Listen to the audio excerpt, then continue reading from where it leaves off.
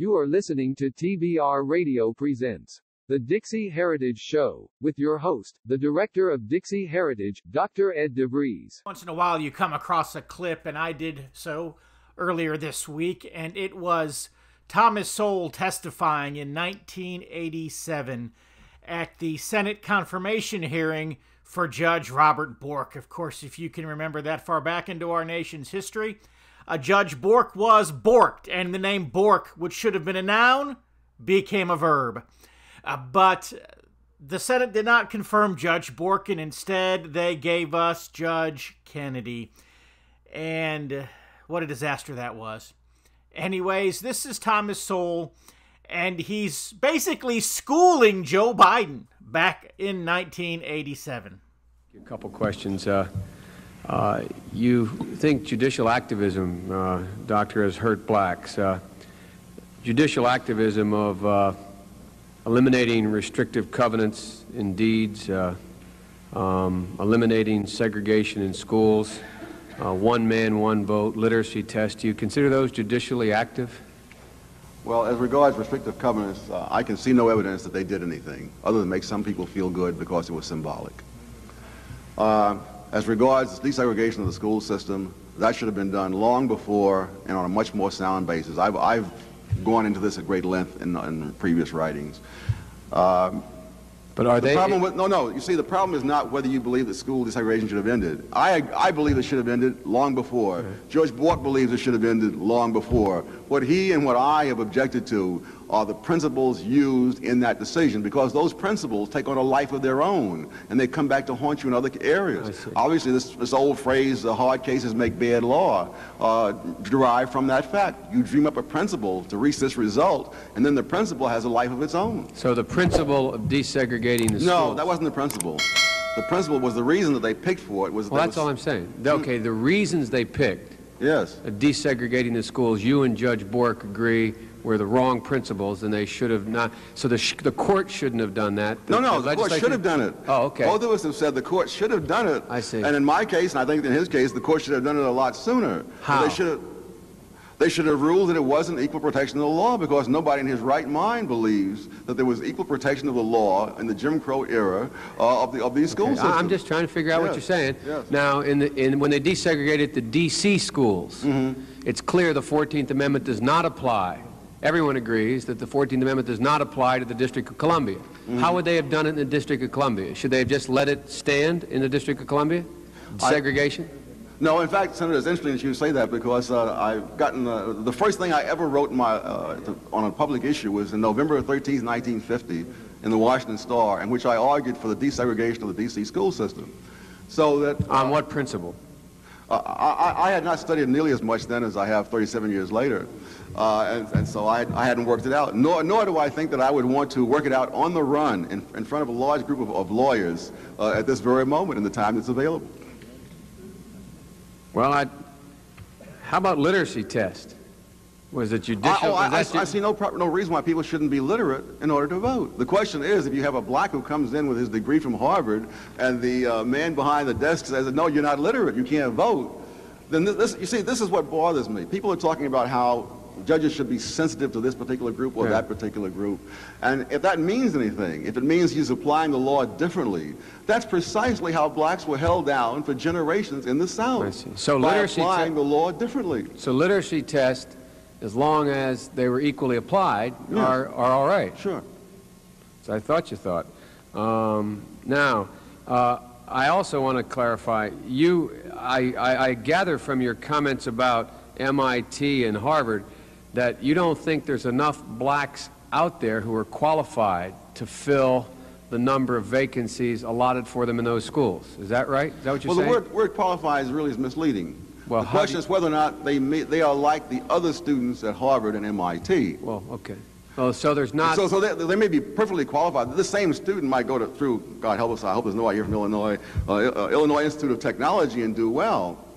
But there's no reason why he should fail at MIT. There's no prestige in flunking out of the Ivy League. I got it. So, but my point is, you believe there are not enough black women and men out there that are the same as white women and men to be able to go through Harvard and MIT. if there were, it would mean that the whole history of oppression had done no harm whatever. Well, so the answer is you don't think there are. I just want to figure out what you're saying. It's not a question of what I think. It's a factual matter. So factually, you're saying factually there are not enough. Factually, this study's already been done by Klitgard at Harvard, and the figures are all there. Anyone can look them up. Okay. No, I just want to hear from you. I want to know what you're thinking. Now, have you read all of Judge Bork's cases or any of them? Have you read all of his writings? I haven't read all of them, but I've been reading them for more than 20 years because I used to teach antitrust economics. Now, are you part of what they call the law and economics school? You know that? Would you consider yourself part of that school? There's nothing wrong with that. It's not a bad school. I just wondered where you are. When I sit down to write, Senator, I don't ask what my label. I don't check my identification tag to see what I am. But I did. One of my books did win a prize as the best book in law and economics in 1980. Yeah, no, but I mean, there's almost a term of art out there called the School of Law and Economics. Yes.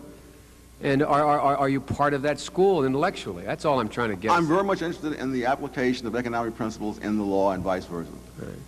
Now, my time's up. Thank you very much. Web browser and type in www.barnesreview.org and discover the Barnes Review magazine. In the Barnes Review, you will read vignettes of man, from the prehistoric to the very recent, from forgotten races and civilizations to first-person accounts of World War II and the late Cold War. There is no more interesting magazine published today, nor a more significant and important subject than real history.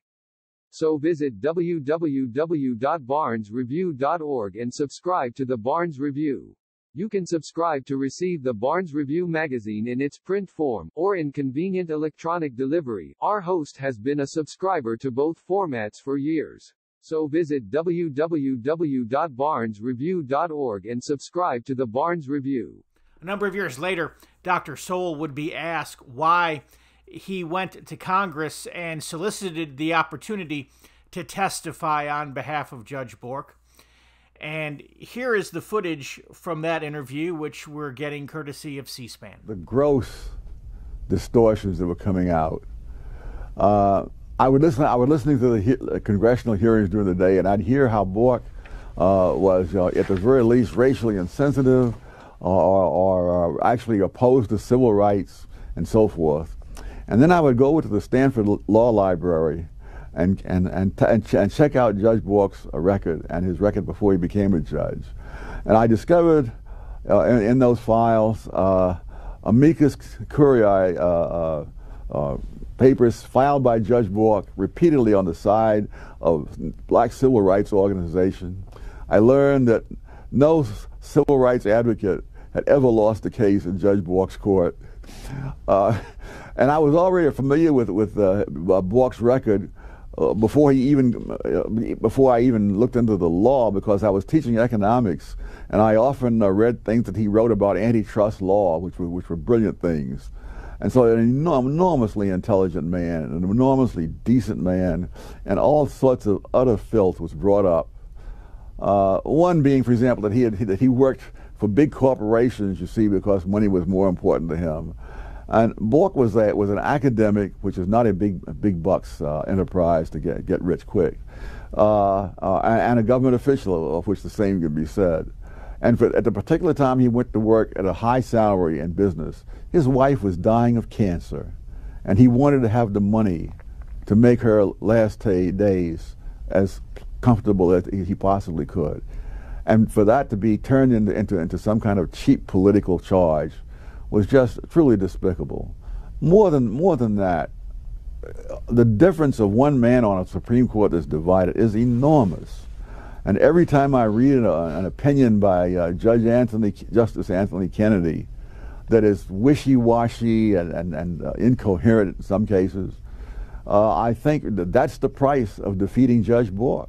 And that 1987 Senate confirmation hearing for Judge Bork was not the last time that Thomas Sowell sparred with Joe Biden. In fact, here recently, just before the November 3rd election, if I dare call that farce an election, Thomas Sowell was on Mark Levin's Life, Liberty, and Levin program on Fox News, and he had this to say about the prospect of Joe Biden becoming President of the United States. The election goes to Biden There's a good chance that the Democrats will then control all the two branches of Congress and the White House. And considering the kinds of things that they're proposing, that could well be the point of no return for this country. I've got on the phone with me today Dr. William Von Peters, and Dr. Von Peters has been my doctor for the last, I guess, about 10 years now. And Dr. Von Peters, I was complaining about knee pain here a few weeks ago, and you gave me some stuff that you called knee formula, and I just have to say that the knee pain has subsided. My son was complaining of knee pain because being a baseball catcher, all the squatting, his knee was making noises it shouldn't have made. I'll just put it that way. And so I started sharing it with him, and he has said that he feels a lot better now. So tell us about the knee pain, and tell us why our pain is going away. Well, actually, the product is a homeopathic formula that I developed originally because my wife had knee pain. And so she was complaining about it, and so I sat down, did the research, put the formula together, and so she was kind of the guinea pig on the thing for her. What it basically does, it's designed both to deal with pain in the knees as well as dealing with swelling of the tissues around the knee, where you get the water on the knee and that kind of thing. It's also very effective in taking water from throughout the body as well as such around the ankles. The caveat on it is that if a woman is breastfeeding, she should not take it because it will actually dry up her milk because it's that effective. It'll pull the water out of her breast so the milk dries up. Other than that, there is no caveats on it or problems, counterindications, or anything like that. It's just a homeopathic electropotency designed for the knees to, as I said, to deal with both pain and the swelling. So I want to ask you one more question, because I was always under the impression that having water around your joints had a cushioning effect and was a good thing, but yet I guess you could say the science or the thinking behind your product is doing the exact opposite. Well, you want obviously you need some fluid in your knees and whatnot because it should be there. The problem, of course, is that when they begin to swell, the tissues begin to swell around it and so forth, you're getting excess fluid that has to be taken off. That's why many times if someone goes to the MD, they'll actually try and drain that fluid off the knee. Okay. And so tell us, how does someone who's listening to us today, how do they get their own? Yes. The website is www.quest, Quest, formulas, plural, .com. lifequestformulas.com, and just look up knee formula, and we'll get it shipped out to you. All right. Well, I definitely want to encourage all of our listeners to try the knee formula because I've tried it myself, and I can be a first-hand testimonial that it works. www.lifequestformulas.com.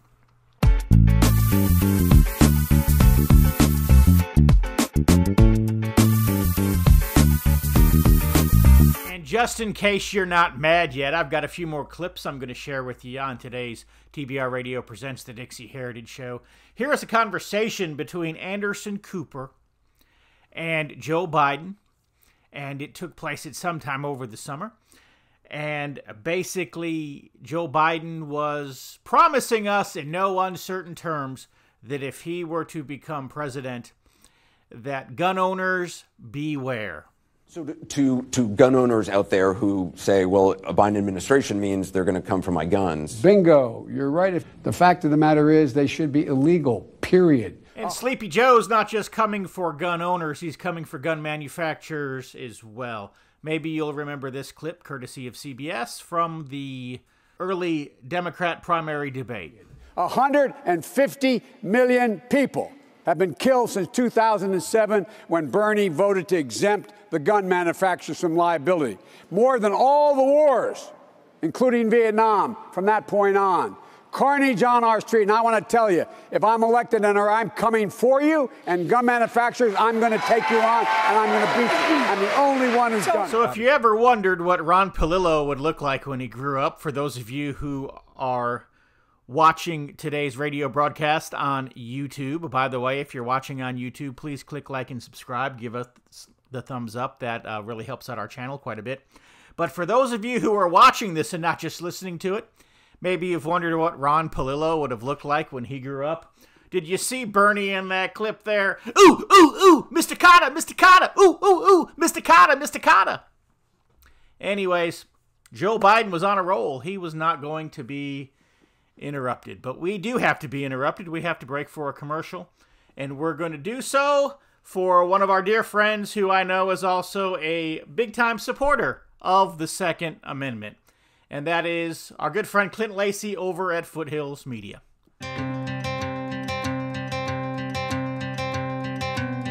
Phone with our good friend Clint Lacey. So your newest project is you've started a publishing company, Foothills Media, and you'll be publishing 3 tremendous books. The first of those is your book, The Beginner's Guide to False Flags. Why don't you tell us just a little bit about that book? If you were wondering how we ended up at this point in our history and everything's going on, Beginner's Guide to False Flags takes you from the beginning of the country until the election of Donald Trump, Charlottesville, the rise of the communists, and the Russian collusion hoax.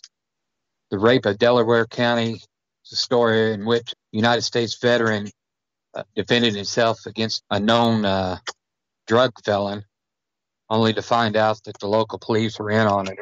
Crooked prosecutors, and one of those prosecutors was actually arrested coming back from an island in the Caribbean in a murder-for-hire plot.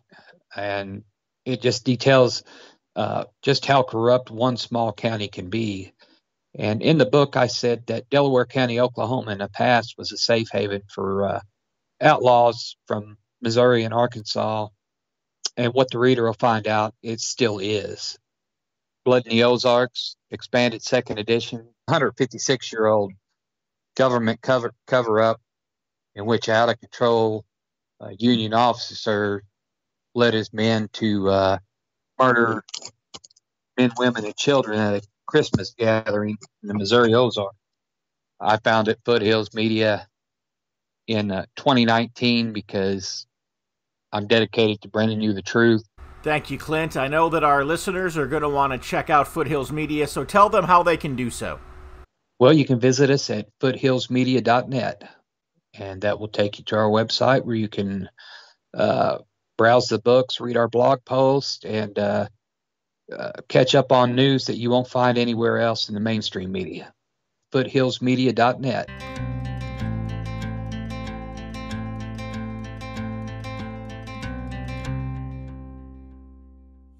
Americans have suffered through pandemics and more disasters than I can name. But where there are calamities, there are always people doing nice things for their community in a completely selfless way. And those last few minutes of footage, compliments of Fox News Channel, were from Mike Rowe's Emmy Award-winning show, Returning the Favor. Facebook has just canceled Mike Rowe's show. And talking about that cancellation on the Fox News Channel was Mike Rowe himself. It's a tricky word these days, cancellation. The show was canceled. I wasn't. If I had been, I guess my page would be shut down and I wouldn't be reading 20,000 comments from people who want to know who moved their cheese. But look, this is a strange business. I feel bad for 2.5 million fans of this show because Returning the Favor, it wasn't like the other shows I had worked on. This thing was programmed specifically by the people who watched it. It was very, very personal. And they look at a show like that and they look around and see times like this, and it makes perfect sense for that show to keep going. By the way, a Emmy Award-winning show. Facebook would censor Mike Rowe is absolutely disgusting, of course. All censorship is disgusting, and we here at Dixie Heritage are against it. And that's why we've left Facebook. You say, well, Facebook hasn't censored or canceled Dixie Heritage. No, they've not yet anyways. But it doesn't matter. If they're going to censor others, we are going to be opposed to their censorship. We're not going to wait for them to censor us before we speak out. We're going to speak out now. And we're not just speaking out, but we're putting our money where our mouth is. And that's why Dixie Heritage has left Facebook and we've gone to MeWe. Maybe some of our listeners realized that last Friday, for the first time, we did not post our weekly Dixie Heritage newsletter to Facebook. If you've not transitioned to MeWe, then you just missed out. If you happen to be watching on YouTube, you'll see down at the bottom of your screen, we have the link to our MeWe page on Dixie Heritage. Or you can just go to www.dixieheritage.net and click the MeWe tab. And it'll take you to our MeWe page. If you're not already a member at MeWe, you can sign up. MeWe works just like a Facebook. We got tired of just griping and complaining about Facebook and their censorship and their shadow banning. We decided we were actually going to go to a true free speech platform. You can be free from Facebook's tyranny as well. Join us on MeWe. Extra, read all about it. If you're like me, and I'll bet you are, you like to be on the cutting edge of honest news and accurate information. 26 times a year, the American Free Press newspaper can be delivered to your door, packed with the kind of uncensored news that I know you're going to appreciate. If you're ever dissatisfied with your subscription to the American Free Press, their guarantee is that you just drop them an email and they will gladly refund the unused portion of your subscription. So what are you waiting for? Visit www.americanfreepress.net. Once again, www.americanfreepress.net. And find out about the American Free Press. Do it today. Extra, read all about it. And we are running out of time for this week's TBR Radio Presents the Dixie Heritage Show. I would like to welcome our new advertiser, Dr. William G. Von Peters. And yes, Dr. Von Peters really is my personal doctor. He has been for about 10 years now. I saw him for a physical, and he and I just struck up a friendship, and he's been a blessing to me through these years. Let me say this, Dr. Von Peters is a true son of the South, and he is a strong supporter for Southern heritage. In fact, he started a not-for-profit many years ago that was called CSA Inc. And it is a not-for-profit that is designed to advocate for and on behalf of Southern heritage. And so Dr. Von Peters actually reached out to us about advertising here on the program because he wanted to support the work that we're doing here at Dixie Heritage. And so, you know, if you want to go to his website, lifequestformulas.com, you'll find some great stuff there. And like I said, as one of his patients, I can be a first-hand testimonial. And, you know, you might want to call Dr. Von Peters. His phone number is at his website as well. And you can talk to him, and maybe he can help you with some things. I would also like to encourage you to go to our website, www.dixieheritage.net, www.dixieheritage.net. When you're there, you can sign up to receive a free copy of my weekly email newsletter, the Dixie Heritage Newsletter. And when you do, I will also send you a free copy of my book, The Truth About the Confederate Battle Flag. Both the newsletter and the book will come to you absolutely free of charge, no cost, and no obligation. But I want to put this information in your hands because we need to defend the Confederate soldiers' good name, our ancestors' good name. And speaking of our ancestors, what do you think that they thought about all of the stuff that we've been talking about on today's program? Well, I think what sums it up the best is a song that was sung by the group Southland. Of course, they're not the only ones to have sung this song through the years, but I think their version of it may just be one of the best. And that's, I'm a good old rebel, and for this Yankee nation, I do not give a damn. And so with that, I will leave you, but know that I'll be back again next week, same time, same place, with another great show for you. Until then, from all of us here at TBR Radio, God bless, and Lord willing, I will talk to you again next week.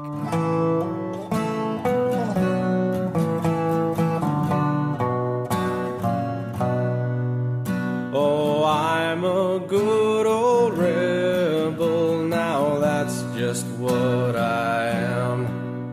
For this fair land of freedom, I do not care a damn. I'm glad I fought against it, I only wish we'd won. And I don't want no pardon for anything I've done.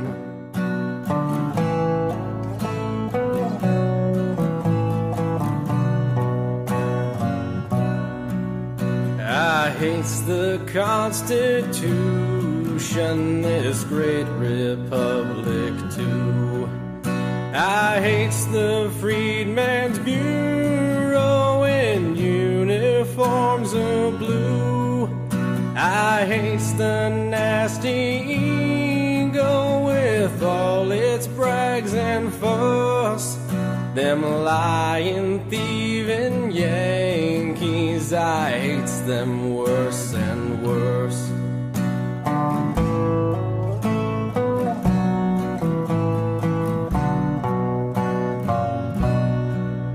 I hates the Yankee nation and everything they do.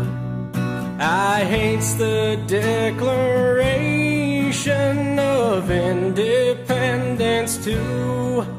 I hates the glorious Union, 'tis dripping with our blood. I hates the striped banner, I fought it all I could.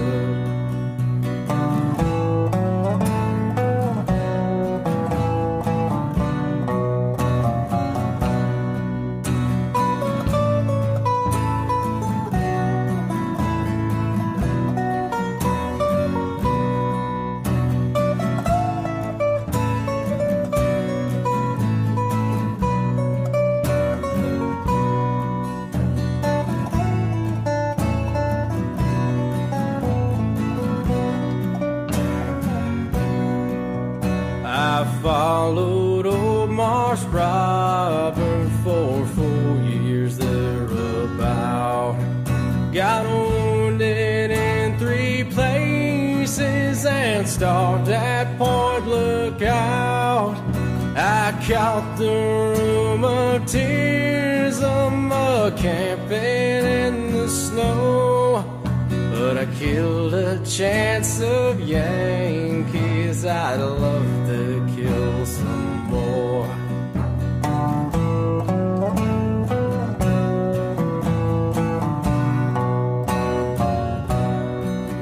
$300,000 Yankees lie stiff in southern dust. We got 300,000 before they conquered us. They died of southern fever, of southern steel and shot. I wished we'd killed 3 million instead of what we got.